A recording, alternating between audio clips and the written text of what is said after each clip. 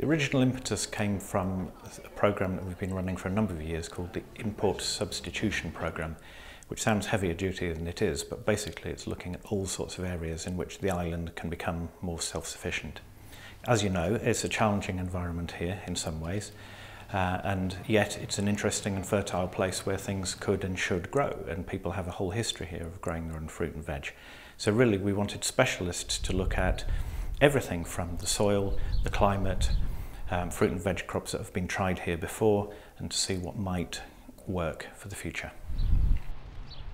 We've been looking at various sites, obviously very prominently in Stanley, there's Stanley growers, but we've been going out into camp as well and looking at various sites that have potential for horticultural production, evaluating what we would do to them to make them suitable.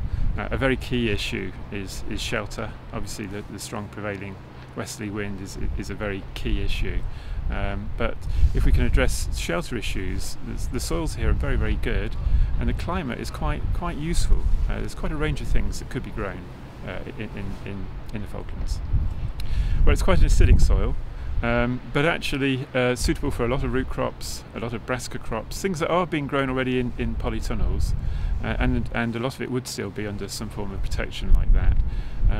But we've been quite astonished actually about the range and diversity of what is possible.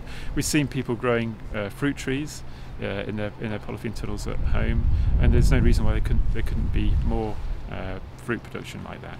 We've picked up there's a massive problem with earwigs, which is fairly unique to the Falklands. They are known as a pest elsewhere, but nothing like the scale that we have here. And one of the things we're actually looking at is what we can do to help address that problem. It's really a scoping study at this stage. It's not going to produce all the answers, but it's going to be our analysis of some of the problems and also the potentials of the situation. What we'll be doing is, when we're satisfied that the final report tells us everything that we hope to discover about fruit and veg production in the islands, we will make that available through FIDC more or less to anybody who's interested. We'll also be approaching specific people who've been interviewed and met with the consultants while they were here to provide very specific advice to them. So we'll be both proactive and reactive in that.